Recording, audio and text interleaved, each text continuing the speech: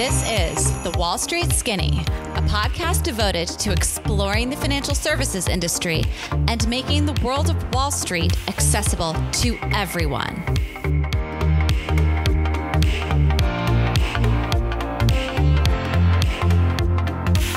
Hey guys, welcome back to The Wall Street Skinny. I'm Jen. I've got Kristen here. Hi, everyone. We are your guides through the world of quantitative trading today. But before we get to that, Kristen, have you been watching this show, Jury Duty? No, but I've heard about it and I don't know why. Well, I think it's actually somewhat relevant to our topic today, although this is going to be a stretch. I promise I'm not giving away any spoilers. But Jury Duty is our generation's first foray into really messing with the Truman Show in real life. So the premise of Jury Duty is that they are doing a reality TV behind the scenes look into the inner workings of a jury during an actual trial. Because obviously, juries it's a closed confidential system, right? You're not supposed to know what the deliberations are like or what's said in that room. And so the premise of this show is that somehow these producers got access to film this documentary about the jurors. But what's actually happening is that every single person on the show, the person on trial, the judge, the attorneys, and every single juror, except for one, is an actor. So there's one guy, and he doesn't realize that it's a reality show about him. He thinks he's participating. So it basically sounds like the Truman Show. It is the Truman Show. Got it. And I've watched the first couple of episodes. It gets it goes a little off the wall, but it's hysterically funny. And it raises a ton of ethical questions, right? What did they tell this guy? No, it's funny because, I was telling you how I went to see Oppenheimer yesterday. Yeah. And I've heard so many people compare kind of what's going on in AI with what was happening in the 40s. And you had these people who were coming up with this stuff that was just obviously going to change the entire world, which is sort of how it feels like AI is. And the other day, India landed someone on the South Pole of the moon. And Moshe, for those of you guys who haven't listened to some of our past episodes, we had him on, and he is a news guy and he has this really amazing Instagram account. And so, someone replied to them, we're like, look, I'm not a conspiracy theorist, but how is it that we landed someone on the moon in the 60s and it hasn't really been done since? And he was like, well, back then we spent a lot more money on that. And people were they were willing to take a little bit more risk. And that's what in Oppenheimer is the same thing. I think there's so many ethical and important questions that you're bringing up about what humanity looks like when it's on the precipice of either a big technological jump forward, or a big sociological jump forward, or both. Yeah. And I think right now it feels like we're at the precipice of something transformational with the role of AI in our jobs, in our day-to-day lives, how much information it's getting about us, what we're comfortable with. There is a question that we ask our guest, who we'll introduce in a second, Harry, just about some of the workings of AI. And he gives us this kind of really scary answer. About AI is scary. You read these hallucinations. Wait, what? Yeah, the AI has hallucination. I'm actually I haven't heard this and it sounds terrifying. So wait, what? Where it's making stuff up that isn't real and doesn't exist and can't exist. Okay, so, Jen, I'm seriously this is terrifying. Think about it this way too. We talked about not being a conspiracy theorist. I actually saw a stand-up comedy routine on Instagram, and it was okay, fine, I'm not a conspiracy theorist either. But people who say they don't believe in any conspiracies, the guy was listen, I'm not a politician. I'm not governing anyone. I'm a parent of one child. Right. And I lie to him about everything. So it's just funny because there's so much public information out there about what's happening in AI and what's happening on all these developments. How much of the picture do you think we really know? But I think the problem is that a lot of the people don't know. The people developing the technology don't know it. Exactly. And the moral of the story is that they basically were when we push this button, there is a non-zero chance that we could basically destroy the world. Oh, yeah. You're setting off an atomic chain reaction. You're hope it and stops. They're exactly. And so that was the whole thing, was that they literally were based on the theory, we think it's a very low chance. And it's like, could but the it's universe not collapse zero. into a black hole? Like, who True. knows? Oh, there's a chance we might destroy the universe, but it's small. And so, yeah, well press this button because it's a low chance. I mean, the universe was ending anyways. I mean, yeah, World War II wasn't going so well. Yeah. So I think it's like as we get these crazy breakthroughs with technology and we don't know where it's going, you don't know what you don't know. And we need a whole new ethical, legal, and scientific framework through which to evaluate things going forward. You know, I think we touch on it. Well, what's the role of ChatGPT in writing college papers when professors can't tell the difference between the two? Right. Or even one theme that we get a lot of questions about is, hey, I'm looking at entering the job market. And this applies well beyond the financial services industry. This has long since been an issue and has been an issue since man continues to invent efficiencies, right? But especially in the past 5 to 10 years, as technology really accelerates at this asymptotic rate, how do you navigate entering into the tech industry? And how do you navigate entering into the financial services industry in a world where I think people read 1 or 2 articles and they're like, oh, everyone's just going to be replaced by an algo. Why do you need humans? It's still very much up for debate and we don't have all the answers. The conclusion that we come to some extent is that it's not about you versus the machines yet, at least. I am an avid proponent of the Terminator theory. But right now it's about who can master the use of the machines to improve themselves, to augment their own skills. Yeah. Those are the people who are going to rise to the top the fastest in the current competitive job environment. But so to get into it, our amazing guest today is a man named Harry Mamaysky. And Harry is currently a professor at Columbia University. He got his PhD at MIT, also taught at Yale, and realized in the course of his academic career that everything he was teaching, he had no practical knowledge of. He had no applied experience in actually trading. So he worked with Yale. They allowed him to go trade, went to Old Lane. Then he traded at Citigroup with some of the biggest names in the financial services industry. Vikram Pandit, who went on to be the CEO of Citigroup, was a prop trader there and stayed with that team pretty much throughout the beginning of his career and now runs his own quant trading fund. Not a hedge fund, by the way, and we'll get into that. But he's going to talk to us today about the role of quantitative trading in the financial services industry, what it takes to get a job as a quant or as someone who would be a fit at one of those funds, and what kind of the role is of AI in this, brave new world of market technology. Right. All right. Awesome. So let's get going here. We're joined today by our guest, Harry. Thank you so much for joining us today. We're so excited that you're here with us. And so what we would love for you to touch on is basically what you're doing now as a professor at Columbia, as well as starting your own quant fund. What I do at Columbia are the usual professor things. So I teach in our MBA program. I teach in our PhD program. I actually run our Master of Science in Financial Economics program. So I'm the faculty director.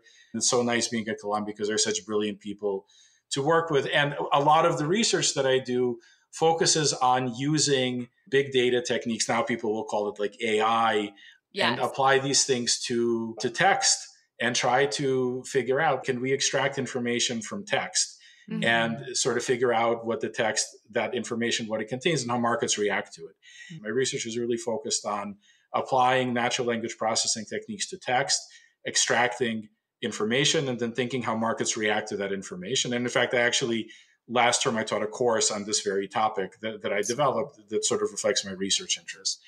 And the reason I was so interested in that question is because when I worked in my investing job as a prop trader, trading credit, quantitative credit, all sorts of things, which we can talk about. Then the Volcker rule came along. And even though we had done perfectly well, all the prop businesses were shut down. And then for 2 years, I ran a group called the Systemic Risk Group. And I was reporting to Brian Leach, who was our chief risk officer at the time. And the idea behind the group was like to create analytics to monitor the macroeconomy and to really understand what things are happening in the world that could adversely affect Citigroup. So, we'd avoid the sort of things that happened during the global financial crisis. And very graciously, they put me on the risk executive committee of Citigroup, which was a huge honor to this day. I'm very honored to have been on it. I wrote code and, we had our algorithms and the models made suggestions, but I must say that I spent 90% of my time reading. Like that's what I did. I read research reports. I read 10Ks and Qs. I read news articles, on Bloomberg and the FT and in the Wall Street Journal, Barron's. That's how I got information. And then it occurred to me as I saw what was going on in technology and analytics and open source code and all that entire universe of stuff about 10 years ago, it just occurred to me the way we invest is going to fundamentally change. The regime of having humans sit there and read will never go away, but like we can make people much more efficient at doing that. We can have computers automate part of that process. I listened to countless earnings calls. Why? Because we were invested in companies and what was said on the earnings calls impacted our investments.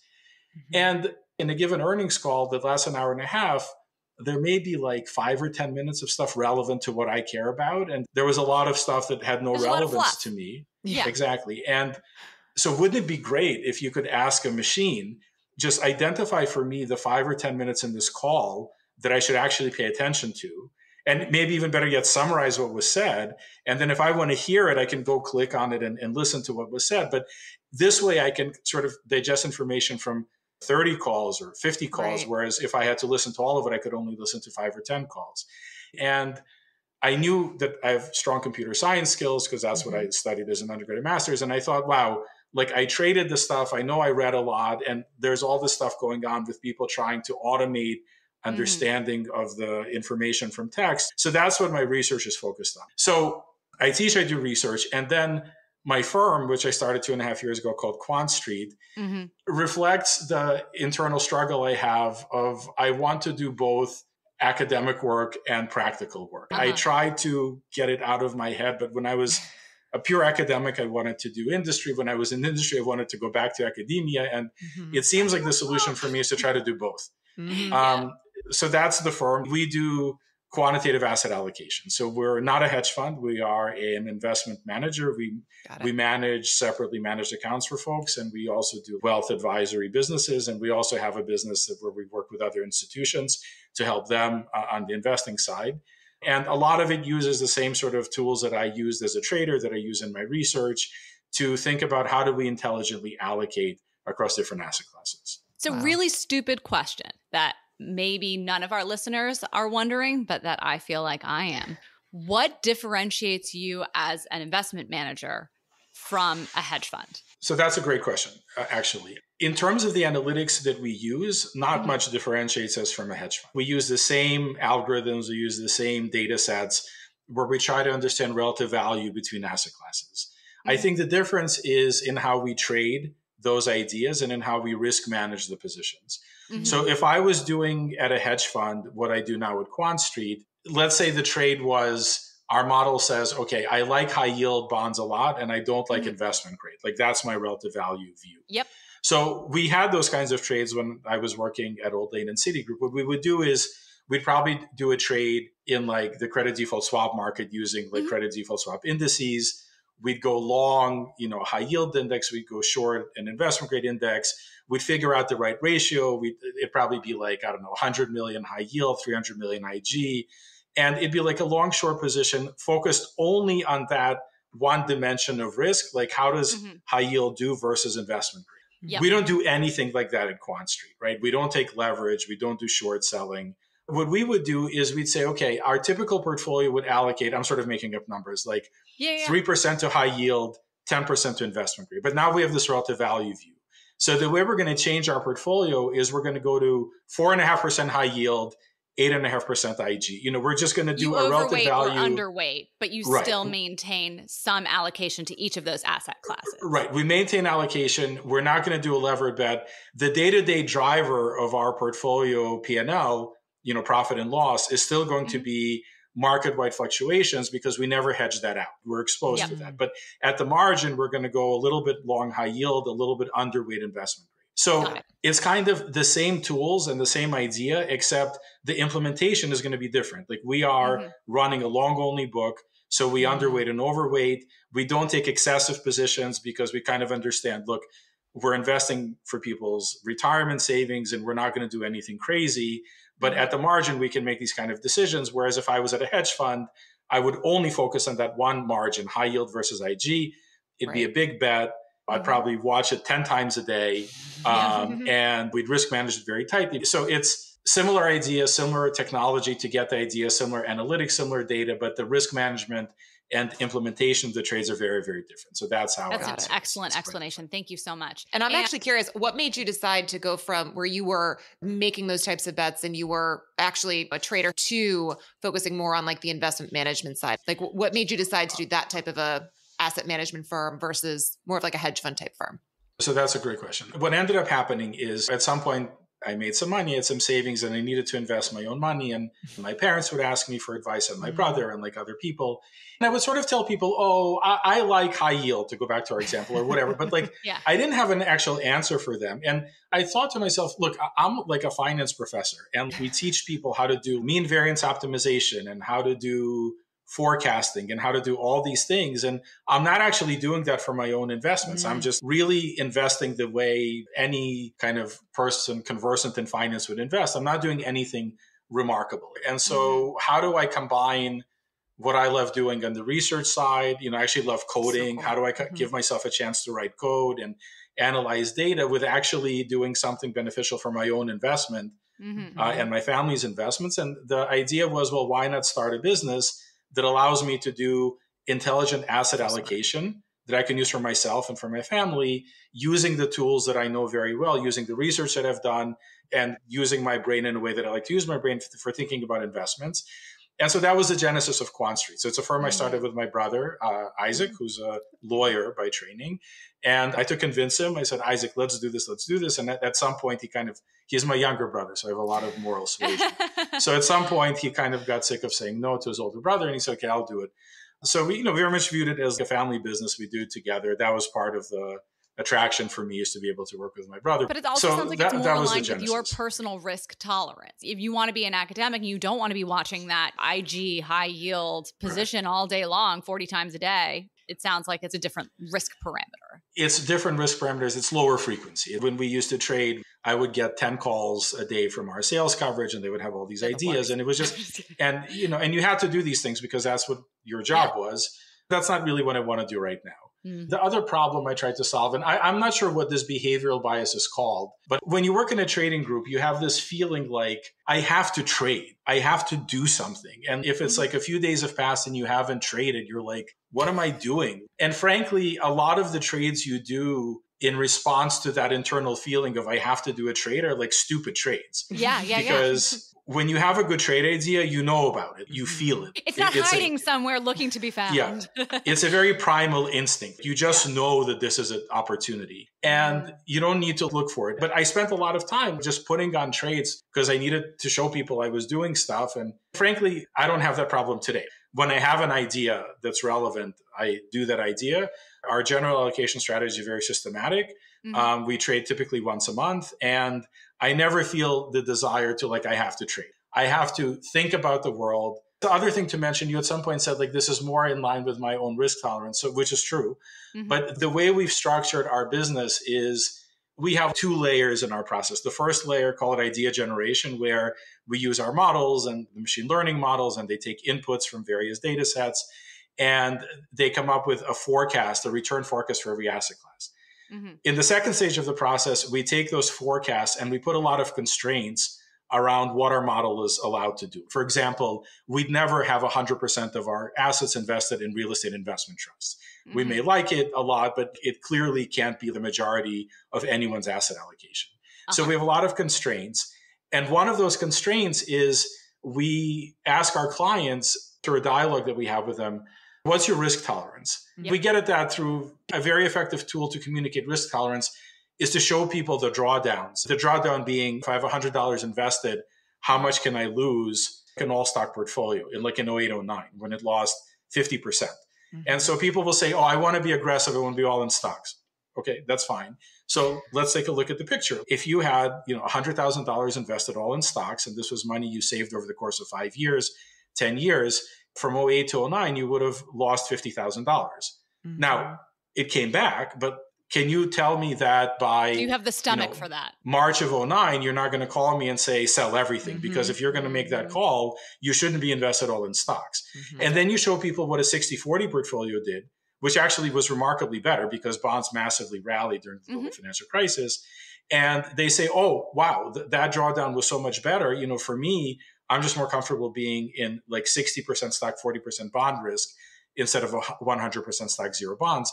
So we sort of get at it through examples and through talking about drawdowns and risk tolerance. And then we can customize for every client a portfolio that uses our set of model forecasts, but for their risk level. So we have a suite of portfolios, like 50-50 risk, 60-40, 80-20, 90-10, and different clients prefer different risk levels. So we can sort of customize those portfolios to different clients' risk levels. That makes a lot of sense. It's funny. I work in the real estate industry now, and it sounds like that conversation you have with the designer when you first meet with them. You're like, I want really nice furniture in my house.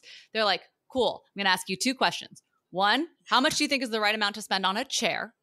And 2, how are you going to feel when your kid gets ketchup on this couch? And the answer to those 2 questions helps you triangulate the entire design. That's so funny because we just redecorated the kids' rooms like over COVID, and the bills we'd get from our decorator are shocking.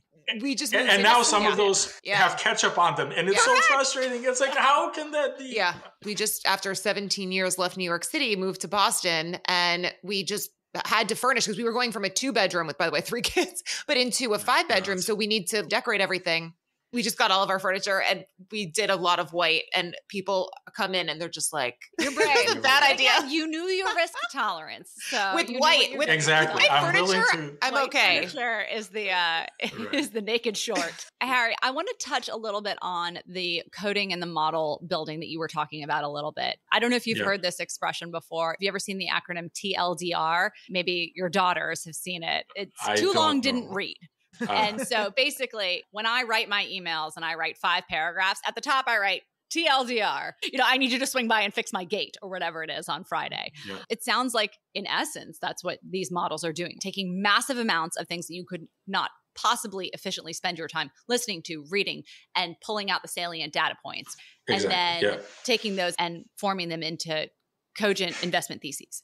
Yep. Can you talk to us about what that looks like now in the world of AI being so top of mind for people, in a world where you spoke to the increased automation of people in sales and trading roles and the human intellect and all of that? And how do you weed out noise versus signal? That's because a great question. You don't have that human overlay in the initial data filtering process. Yeah. All right. So there's so much to what you just asked. Yeah. If I don't answer part of it, just remind me because it's such a great question. Why do you need to do analytics at all? And it starts with intuition. So when you trade, when you look at markets, you build up an intuition, which is, I think, our own brain's way of kind of wiring themselves in response to the experiences that we've had. My answer to people who say, look, I have an intuitive feel for markets, I don't need analytics, is write down your intuition. So you have an intuition, you feel stocks are a good buy. That's your gut feel. But just write it down. What are the reasons that you think so? And invariably people, well, usually they just tell me, go away, I'm not going to do that. Sometimes they actually try to say the reasons. And what invariably you find is that people have a very, very limited outlook on their intuition. Like they'll say, okay, well, valuations are low and the Fed may cut rates. That's sort of the logic, and so I like it. And I think there's a lot of truth to that. But then when you think about the complexity of the world, you realize, well, besides those 2 factors, there must be like 10 other things that impact what stocks might do over the next month to year to 5 years. And that's really outside the scope of anyone's intuition. None of our intuition is going to capture 10 different factors. So at that point, you need the models to help. You need the models to basically codify the intuition, to be able to say, okay, you have these 5 different influences that typically matter for forecasting this asset class. 1 or 2 of them are pretty bullish. The other one is a little bit bearish. And the net effect is it's okay, but it's not great, right? So the models allow you to take what is intuitive and actually force you to write it down and force you to take into account all of the possible influences. So that's basic analytical approach to finance. Now, how have all of the tools that you mentioned begun to transform that process? So I would say there have been 3 things that have happened over the last several decades that have really revolutionized the way quantitative investing, and I would even just drop the word quantitative and just the way investing works. So one of them is the availability of data, right? So 30 years ago, you could listen to a call, maybe it was transcribed in a piece of paper, but it was very hard for machines to understand what was said on that call. Nowadays, that's an off-the-shelf service you can get from multiple people. So it's almost the opposite. I feel like it's easier for the machines to understand them than the humans at a certain point. Right. And we are bombarded by information, but now we're capturing more and more of that information in a machine-readable way. So it's both in text, and then people are analyzing videos, and people are looking at satellite imagery, and people are looking at real-time consumer surveys, and just any piece of data that can be quantified. People are capturing that piece of data and thinking about how can we use it. So there's been exponential growth in data. That's one of the legs of the stool. The other one is computation has gotten really cheap, right? And it's been amazing how quickly it's become cheap and how cheap it's become. My iPhone has the computational power of a supercomputer from 30 or 40 years ago, and it costs almost nothing, relatively speaking, right? So we have the data, and we have the hardware to analyze the data. So that's been really important. The third part of it, which has been maybe overlooked by people who aren't experts in the space or who don't spend all their time coding, but which might arguably be even more important than the other two, is open source software. So if you've heard of, So in the past, like when I was doing my dissertation, I did it in a computing language called MATLAB. And MATLAB is it's a private company, and they have a clever business model. They make the tool available for free to students. And then when you work, you have to pay for it, which is okay. And when I needed to write a piece of code, I did it from scratch. If I needed to write some piece of analytics that did something, I found a book. I would open to page 372. It would show me the algorithm. I'd say, okay, I type it in. And that's how progress would go. At some point over the last 20 years, all of that changed. And it has been absolutely transformational to science, not just to quantitative investing, just to science overall. What happened was people figured out that we can share code across many people all around the world using code repositories. One of them is called GitHub. There's like GitLab. So effectively, it's like a website where you can take code you have on your local computer, put it on that website. Any change you make to your code, it keeps track of it. And it allows me to work on that piece of code together with 100 other people who can be all over the world. Like Google Docs. This is all code. Brand new information to me, by the way. I know nothing about this. Like Google Docs, exactly Google Docs for code. Cool. It's amazing. So what ended up happening, going back to the MATLAB example, MATLAB to a large extent became, it's not obsolete, it exists and it still does some things well, but it got replaced by things like Python and R, which are at their core free. It's like a totally different thing. It's like MATLAB used to cost thousands of dollars for each user license when we had it at Morgan Stanley. Python is free and R is free, which is another programming language. And the way that those things get updated and maintained is by a group of volunteers using like these Wikipedia? open, exactly like Wikipedia. Exactly. So Python is maintained in the same way that Wikipedia is maintained. There are developers who volunteer their time. You have a developer base of tens of thousands of people all over the world who go and use these tools like GitHub to collaborate with each other, to keep track of the changes they make to the code, to make sure they don't break the code. Because if you do a change and it doesn't work, you can go back to the way it was before the change happened. And so it's this huge humanity-wide collaboration to build these tools. And so it's had two effects. First of all, instead of paying for MATLAB, Python is free. Second of all, that algorithm that I spent a day and a half typing in from page 372 of my book already exists as a package in Python or R that someone implemented, documented, tested, and is maintaining and improving on an ongoing basis. So our ability to use the fancy computational power to interact with the massive data sets is only possible because of this open source coding ecosystem. Wow. And this coding ecosystem has allowed us to do in a day what used to take literally a month. And democratize and the this process. is, I had no idea about any of this. yeah, it's absolutely amazing, the process. And you can go and look up, for example, the user count on GitHub, how many people are using it. It's exponentially growing. I think it's now in like the hundreds of millions of people. And none of this is to say anything about AI. This is entirely before AI. And one dumb question, are most of these people who are doing the coding, are these people who have like studied it, or are these people who have like figured it out themselves? This is everyone. So I went to Brown and I studied computer science. And it was a popular major at the time, but it was like a geeky major. I was an engineer at Brown, but the computer science. I started off as an engineer, actually, and then I thought that this is too hard. I'm going to do computer science. No, that was actually my exact thought. I get the alumni magazine from the computer science department, and they recently wrote that the most popular undergrad course at Brown is a Python coding course for liberal arts. That's and amazing. their coding assignments are analyze this classic piece of literature using natural language processing. And everyone wants to study it.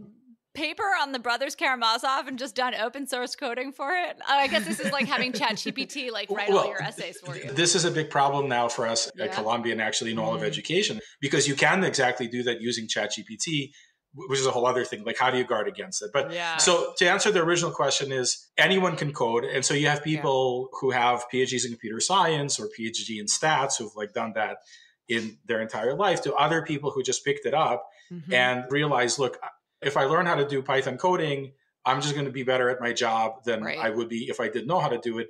In fact, I think our most popular MBA elective at Columbia Business School is also Python coding right now. That's so interesting. It's been a revolution. And none of this is all before AI.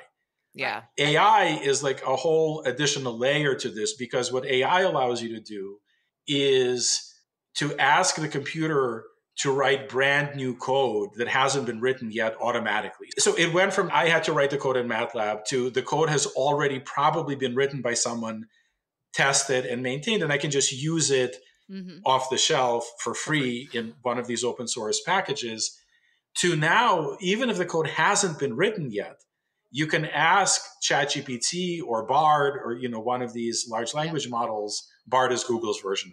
Write this code for me. And it writes, I've done this. Actually, I use it a little bit in my own work. It's pretty buggy code. I can't say you wouldn't want to fly in an airplane whose control system was entirely written by ChatGPT at this point. I was going to say, it's like asking it to write a letter. My husband actually had to write some recommendation letters for his golf course when he used to live in New York, and he would spit in information and ChatGPT would spit out the letter. And again, it needed a lot of work, but it was a good base. You get an outline. So that's exactly the right analogy. It gives you a good base, and you go in and you modify it and you make it work out. It gets it 70% right, but that saves you hours and hours of work. And with time passing, the 70% will become 80%. I don't think it'll ever become 100%, but it'll be 80%, it'll be 90%. These things will get better. Yeah. But the tools are already amazing. So this is a whole new ingredient that's been added into the mix of now the code can write itself, which is really revolutionary as well. So all of these things have combined to really transform how people should do investing. And that's one of our sales pitches at Quant Street is, the world has changed as your portfolio. Ooh, and I think for a lot of people have not changed how they invest. Actually, remarkably many people, especially investment advisor space, there's still this feeling that you have to do it the old fashioned way, which is human beings having an intuitive feel. And that certainly plays a big role. And it even plays a big role with analytics. You still need human intuition. But why aren't you taking advantage of the ability to digest these massive data sets that you could never on your own go through all that information? Why aren't you using these tools to improve your process? Do what you do well, but use these as a tool to augment what you do. And I think it's happening. It's happening really in a lot of places, but it hasn't fully happened. But the industry will continue to transition in that direction. Now, one of the things that I'm curious about in terms of the practical application then of these kind of models is how do you take into account something like the last 3 years? When you look at the last 3 years, what is normal? We've been in the aftermath and recovery from all-time extremes. If you squint, you can kind of see the current economic environment kind of rhyming with the late 70s. But when you plug all of this into a model to say, okay, what's the trend line? Where should we be going? What does mean reversion look like? How do you then weight something like 2020, 2021, these crazy data points? So this is a great question. Clearly, you're someone who's done a lot of work in markets because that's exactly the right question. So thank you. Yeah. So to give an example, last year, sort of at the depth of the market sell-off in 2022, our forecasting model with all the ingredients that go into it basically said, okay, you should be 100% in cash. It said, I hate everything. Everything is a disaster. How do you really feel? Just go to cash. Uh-huh. And at that point, you have to sort of look at the model and think to yourself, wait a second, let's take a step back and try to understand what's going on in the world. We had this big inflation spike in the back of supply chain disruptions, people returning back to like a service-based economy, the tragedy that's happening in Ukraine. All these things sort of came together. But you could see a path out of it as well. You could see that the supply chain will normalize and the service economy will reawaken and people will find jobs, and where there are openings, they'll hire people. And right now, models can't think at that level of abstraction. They just cannot do it. They can look at statistical regularities, but the regularities have to be there in the data for them to find. And so when you have very disruptive episodes, the models really screw it up. Anyone who tells you otherwise isn't being honest. But I love hearing that because that's what you always wonder. So when I did my trading job, Morgan Stanley Old Lane City, we had a lot of quant models and we would find trades using our models. And I'm not exaggerating when I say that for every 20 signals our models identified, 19 were garbage. Really? Like total garbage. Wow. Absolutely. Wow. Why? Because it would be the sort of thing, there's a company, it has a corporate bond, and the bond widens out from like 100 over LIBOR, a spread of 100 basis points to a riskless interest rate, SOFR, to trading at 400 over. And your model doesn't know why. It says, this is a great buy. You should go buy this credit. And then you call up an analyst and you say, what's going on? And they say, well, you know, there's a rumor that KKR is going to buy this firm using a lot of leverage, like LBO this firm. And then it's obvious that you're not going to go long this credit. And it's obvious that the model has no idea about this. Right. And that's sort of how I grew up in the quant world, where the model was wrong 95% of the time. You grew up as a quant, not trusting the model. I love that. Yeah, exactly. But the 5% that it was right, it was really right, because there was that gem in the garbage that was really a mispricing that people just hadn't noticed. And you had to go through 19 pieces of garbage before you got there. But then when you get there, the value of the model was to identify those gems that would otherwise have been impossible to find.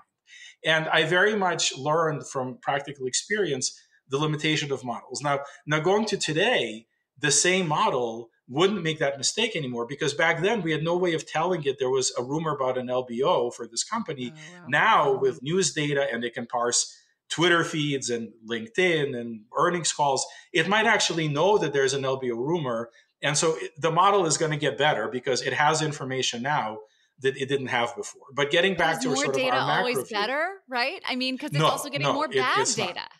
It's getting more bad data. So that's a really great question too. So going back to the macro question, models at inflection points systematically make mistakes, because to understand what happens at an inflection point, you can't rely on statistical regularities. You need to use an abstract layer of knowledge that models do not have, that AI doesn't have either. Like AI right now, and I've studied a lot about how these large language models work, are amazing, amazing tools for guessing what word should follow a bunch of prior words. Oh, I see this really all the time when we're writing. It drives me nuts. They don't understand anything, except they know that given the 5 words you just said, the next word is likely to be coffee.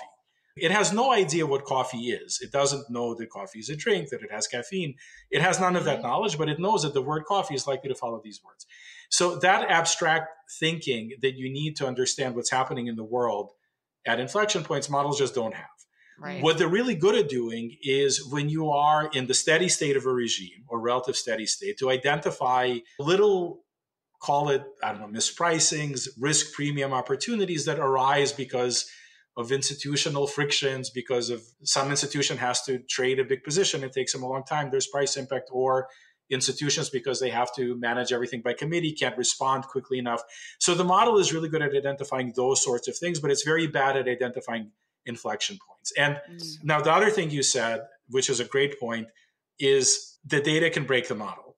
Too much data, not enough time. What do you do with all of it? So there is some help here. What people call machine learning, the way I would differentiate machine learning from econometrics, even though they're sort of the same thing, is machine learning really focuses on how do you throw out bad data points. So the big question in machine learning is, how do you choose 25 different potential forecasting variables and select from those 4 good ones. Mm-hmm. Right. And that's like the heart of the matter. So a lot of the analytics that we have at Quant Street use exactly those techniques Wow.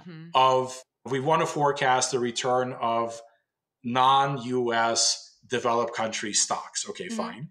We have 25 variables that we can throw at that problem. We understand 22 might be useless, but which 3 are working? And so that's what the models try to figure out. They basically put in the different variables as forecasters. They see, do they help?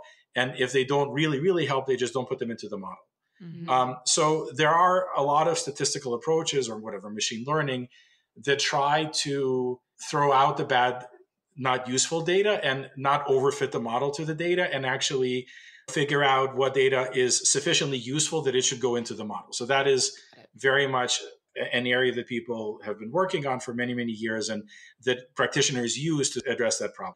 With regard to AI, for reasons people don't fully understand, and it's literally like an open research question that I was just reading about like a week ago, those models do really, really well with complexity. And for reasons people just don't understand, because it's the opposite with the prior generation of models. So you can somehow throw gargantuan amounts of data at these neural networks, and they sort of figure out which data do we need, which data do we not need, and then whatever they figure out kind of generalizes to looking at the future as a forecasting tool. Again, for reasons people don't fully understand. That's a little scary for you. Yeah, the model's really it's good a little and we don't scary. know why. So there's a lot of that in these large language models of they're really good at stuff and people don't really know why. The complexity of these models is so massive now. They have like hundreds of millions to billions of parameters that people don't really know like where in the model is the circuit governing this particular decision. Where is it? They're not sure. The same in our brain. Like people don't totally know which part of our brain makes what decisions. It's getting to the point with some of these models where people don't really know like what part of the model is making the decision. But the models are really good at generalizing, and you can train them in a way that makes them better at generalizing, which people also do. So, so what you mentioned is like a first order concern for us as well. We sometimes throw in a new variable and it makes a model work more poorly, and then we just have to take the variable out. So it's very much a first order concern. Model, like especially within your firm, how much tinkering is going on? So I would say there's light tinkering and heavy tinkering. The light tinkering we do all the time. And the kind of tinkering you do, so our signal really consists of these 2 components. One is, I would say, like a trend component, like the same way I'm sure you've talked to people about momentum effects, just kind of like a trend effect in asset classes. And the other one is the output of our machine learning forecasting model. So the light tinkering you can do is to decide how much of those 2 signals are you going to pay attention to. Are you paying more attention to trend or more attention to your model? And that's a lever you can play with. On the heavy tinkering side, we also do that. Sometimes you sort of find we have an asset class in here and it just isn't working. For this asset class, we are not giving it enough information to figure it out. So for example, a few months ago, we added a variable to our model, which looks at the rate differential between US debt and German like Bund yields. Why? Because we were finding that for some dollar-denominated foreign investments, like investing in international bonds or international stocks, the model sort of was missing something about dollar fluctuations that we found by putting in an interest rate differential between the dollar and foreign currencies was allowing the model to better capture whatever that dynamic. So I would call that like medium tinkering. And on the heavy tinkering side, we've actually been working on replacing our current set of models with a neural network-based model. So that's very heavy tinkering. So we are very actively engaged in refining models, refining the data that we're using, updating the analytics that we're using. But the tinkering really happens all the time, from light to heavy. There's always updating, changing. It's very much a dynamic It's not a static process. Model, and you're just like, well, the model says. I have a couple of questions. I mean, so you are a professor, right? You are seeing students all the time. Yeah. So for students who are currently looking to go into finance, whether it's the banking route because they ultimately want to go into PE, whether it's trading, whether it's ultimately want to go to hedge fund. I mean, how important / like, do you think it is essential that these students have a foundation in coding? I mean, do you see AI changing the landscape in the next 10 years? Like, what's your view on where everything is headed? So that's a great question. I will answer it by an anecdote. So I was talking to one of the major investment banks, to the head of their capital markets business. And the person said, we'd like to look at hiring your master's in financial economics students into jobs in our business. And I asked her, you mean like, quant jobs? And she said, no, actually not quant jobs. what we really are looking for is for people to do the traditional kind of jobs of analyzing issuance. But we're finding that people we currently have in those seats don't know enough coding to do the job well.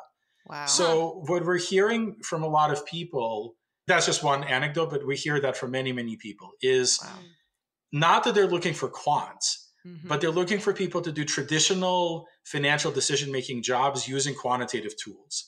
So it's very much becoming, I think, part of the course for the profession. If people want to go into an investing career, they would be very well served to study coding, at least to the point of understanding what the issues are. Like they don't have to become super duper software engineers, but they need to be able to be conversant in it and at least use it for some tasks. Like using Excel. Like using Excel a little bit? It's exactly the right analogy. It's like back in the 70s when people used, I don't know, the abacus or whatever, and someone said, oh, I have Excel. And they said, I don't need Excel. I have this electronic calculator. I can do everything on the calculator.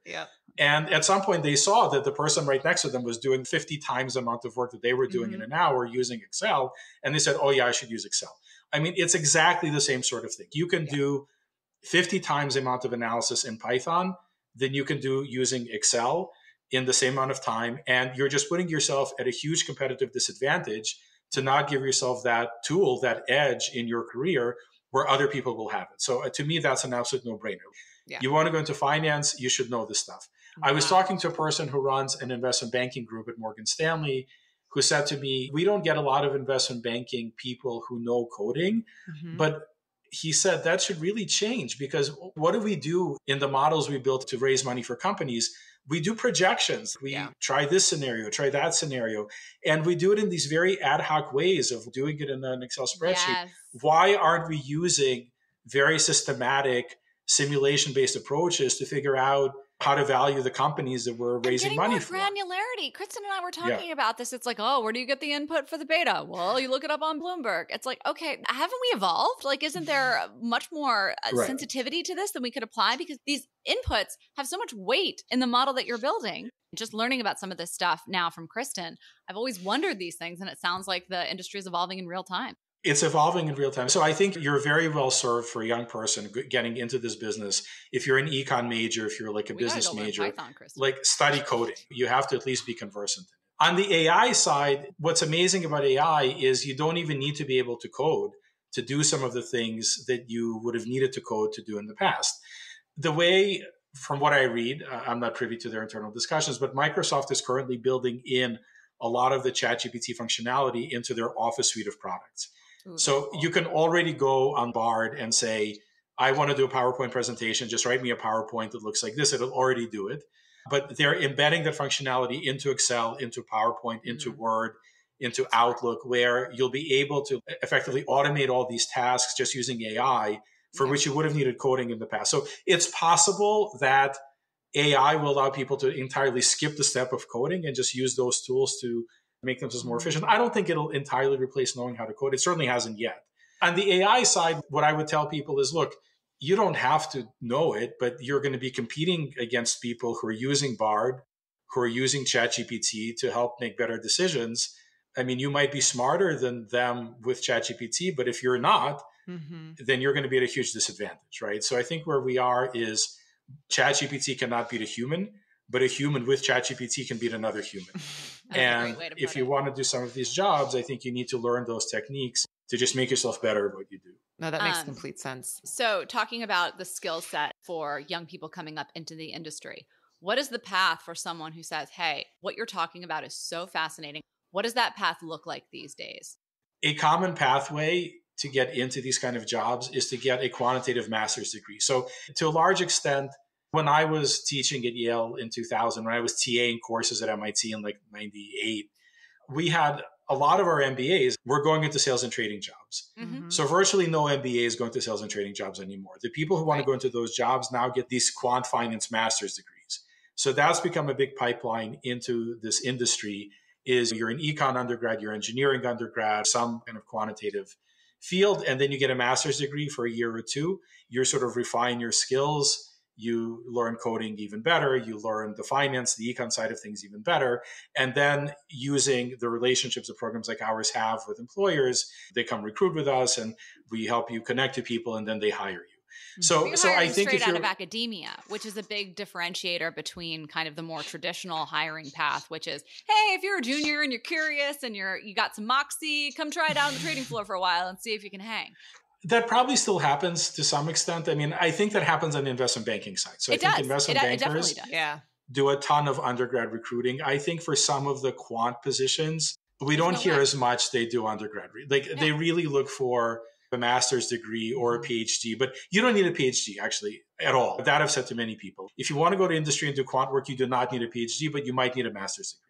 And not simply to show how smart you are, but to learn the stuff that you need to know to be successful in this business. Because you just need to know a lot of things. The skill set is advanced. And it doesn't sound like it's so much of an apprenticeship model as some of the other stuff might be. I think it is an apprenticeship model to an extent in the sense of you learn a lot of generic skills. It's like what lawyers say. You go to law school, but you don't learn to be a lawyer until you get hired and they teach you how to be a lawyer, but you learn a lot of the tools. I mean, I think it's kind of the same way. You learn a lot of the tools, but you don't learn how to risk manage a book until you're working with someone who knows how to risk manage a book. You cannot teach that outside of that apprenticeship type relationship. So the tools are complex. You need to learn a lot to know the tools. That's what we can teach at Columbia or at our competitor schools. But ultimately, no one in their right mind is going to give our first month grad a lot of money and say, go trade, right? They shouldn't do that. They're going to have this person learn from existing traders, try to think, how do I do the stuff that they do better using the tools I learned at Columbia?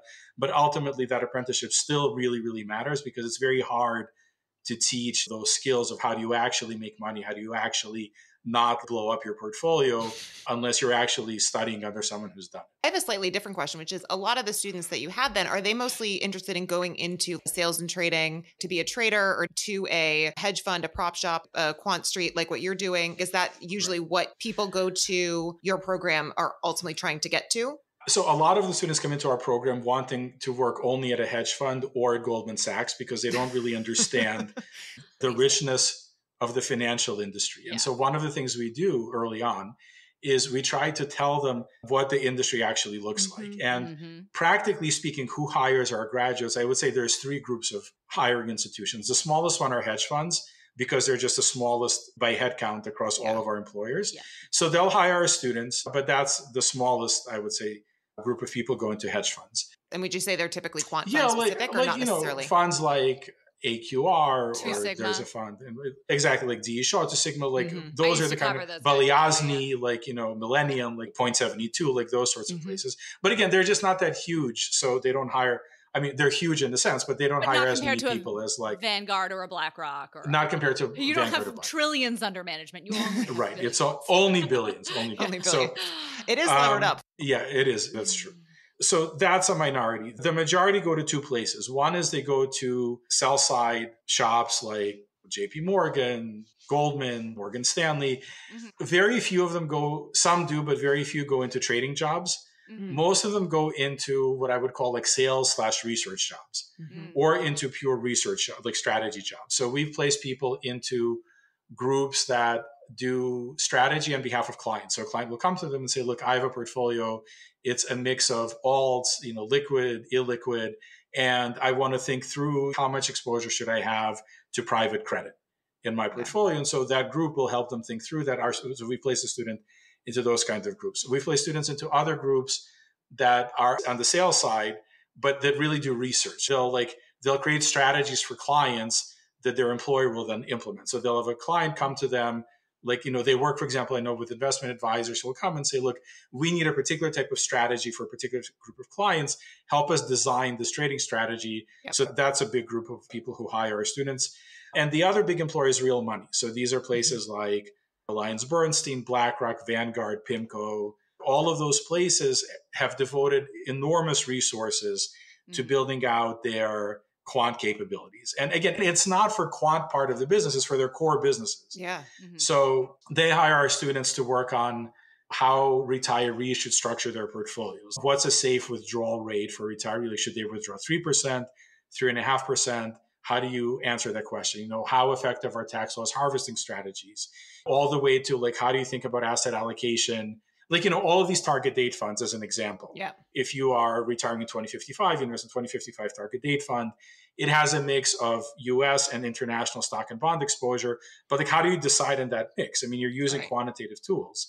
So we're placing a lot of people into those groups where, again, they're not really doing quant jobs. They're just doing traditional finance jobs, making financial decisions using quantitative tools. Yep. No, this is so interesting because, I mean, it's funny. We get so many people that ask us, we were talking about how everyone seems to want private equity and banking because they see that as an exit to private equity. But I mean, I also just think so many people don't understand what this whole other world is that you're talking about. And this is so interesting.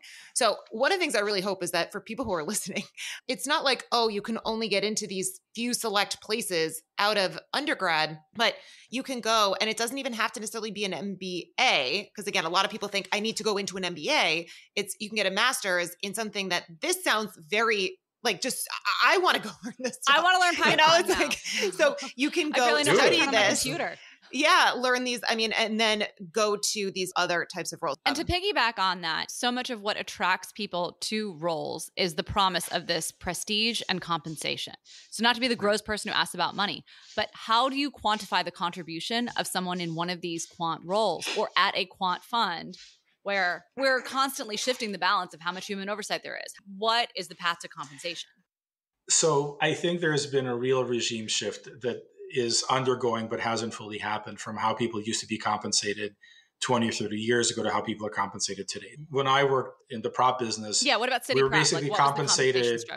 I mean, we were compensated based on our P&L, effectively. Like we had, you had a base salary, but like in a bad year, you didn't get anything. And in a good year, you were paid well, but it was entirely based on your P&L. And if you joined, when we hired junior people into our group, we sort of decided like our group got its allocation and we would decide how much this person contributed. But it was ultimately all based as a percent of our P&L in a given year. Yep. The way the business has evolved has made that calculus just much harder because it's not like the portfolio manager who runs a quant fund is really making all the decisions, right? It's not like the person who pilots the airplane built the airplane. A lot went into the airplane before the pilot gets into the front and begins to fly the thing. It's now the same, right? So you're running like a $50 billion quantitative fund and you're making important decisions. You're deciding when is the model giving you really stupid answers, for sure. Humans are doing that. But a lot of work went into creating the model, refining the model. So the fee structure is becoming a little bit less maybe incentive based and a little bit more just like traditional, how it used to look in other businesses. It may be a little bit of a flatter hierarchy in a sense. Like, it used to be just that you had the trader, the hedge fund manager, and that person got all the money and the person who worked for them got whatever scraps. Like when you make a lot of these things more systematic, the people who create systematization play first order critical roles. And I think, ultimately compensation reflects that. And also there's been a lot more money is being run at lower fee points. Look, are there still some hedge funds that charge 330, 3% management, 30% incentive fee, but not many. In fact, you hear the opposite from a lot of hedge funds. Like, we charge 1% and a 15% incentive fee, not even 220 anymore. So, part of it is just competition. The performance hasn't been as good. And part of it is the algorithms are becoming better and better at figuring out misvaluations. And so the fee structures are changing. I mean, it's still a very high paid business, obviously, but it's becoming more like law, like management consulting, like those other high paid businesses, rather than you have one person making 8-figure salaries and everyone else 6-figure. Like, I think it's equilibrating where there's less dispersion, although there's still massive amounts of dispersion, but in reflection of the trends that we're seeing. It's so hard because you're talking about such a varied industry and you're like, except for this one guy, but then everybody. Right. But then except for the people who make 500 million a year. Yeah. Exactly. Right. Yeah.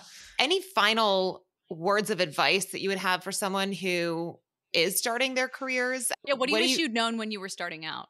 2 answers to that question. So the first answer, especially for someone starting out in an investing job, is to listen to the facts and not only to the facts that support what you already think. And for me, this was like a huge learning curve when I got into the investing side of things, because I spent a lot of my time prior to becoming a trader trying to just justify what I already believed. And when you do that in trading, you don't make any money because the facts change all the time. And if all you're doing is saying, I have a trade on, let me find the 10 pieces of information that support my trade without being brutally honest with yourself and saying, my trade makes no sense given the new things that I know, you're not going to make any money. You're not going to make any money, right? That's just, it's a truism of investing. So I would say the first piece of advice is listen to the facts and don't listen only to the facts that support what you already think. And if you can't make that mental leap, you'll never be a successful investor. Like it'll never happen. That's just good advice for life. It's true for life overall. Yeah, I think that's true. And the second thing that I didn't really appreciate, that I appreciate now more as I age, is the importance of knowing people. I kind of got into my job, and especially in prop trading, like you sort of sit there, you trade, and you don't really worry that much. Like, should I go talk at conferences? Should I talk to other people?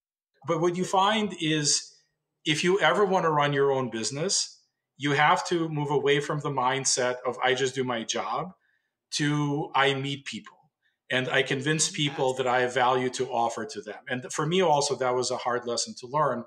I hope I learned it at this point, but in order to make the leap, that's not easy. Oh yeah, it's crucial. If you can't sell your message to people, if you can't meet a person, and again, my experience has been I need to meet 50 people before one person even wants to do anything with us, right? So how do you meet 50 people? You need people to introduce you to people. So if you ever want to transition from being someone's employee to running your own thing, you need to know people. Like when I was at Morgan Stanley, I hardly ever went to our events, and I knew a small number of people from Morgan Stanley, but I didn't really take advantage of that institution to really meet like 200 people who I'm sure are now doing amazing, extraordinary things. So it'd be great context to have.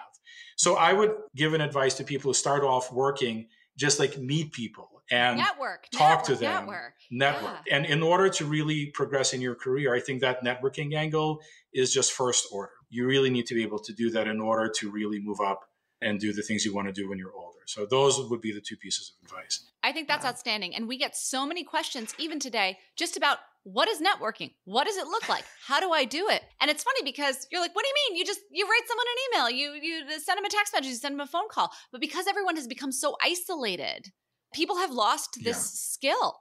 And it's funny because neither of us knew anything about finance. We wouldn't last 2 seconds in the world of Python and all this fun stuff. We didn't know anything. Yeah, you would. But at the end of the day, I took a programming class at Brown. I think it was in C. I took one class. That's required for my major. That's hardcore. Python is easier than C. Is it really? But we were able to build our careers just off of leveraging our network. That was really 90% of it. Right. And again, our careers were also relatively short-lived. So go for it. Well, I think what you're doing now is going to lead to tons and tons of things. Oh, I think social media is now like the new gateway into networking. It's a very powerful tool for sure. It's a very powerful tool. Yeah. And the difference between people who become the future CEOs and people who don't, I don't think it's just intellectual capacity. I think it's that networking and that putting yourself out there that's really the differentiator between people who really advance and those who don't.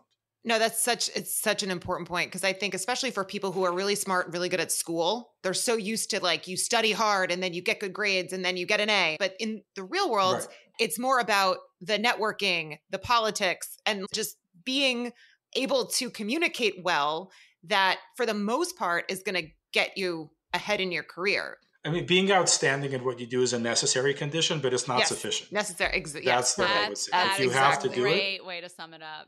Well, Harry, this was absolutely phenomenal. I have learned so much, and we can't thank you enough for sharing your expertise, your experience, your insight, and also your vulnerability, and just talking about all these challenges encountered along the way, and sharing your successes with us. I think this will hopefully be the first of many chats for us. And that'd be great. This was very enjoyable. Thank you so much for listening to The Wall Street Skinny. We are more than just a podcast, so follow us on TikTok and Instagram at The Wall Street Skinny. If you're a visual learner, we have content that will help get you up the curve from valuation to Excel to bond fundamentals 101. And if you haven't done so already, please subscribe to our YouTube channel where we will be publishing in-depth tutorials on all this and more.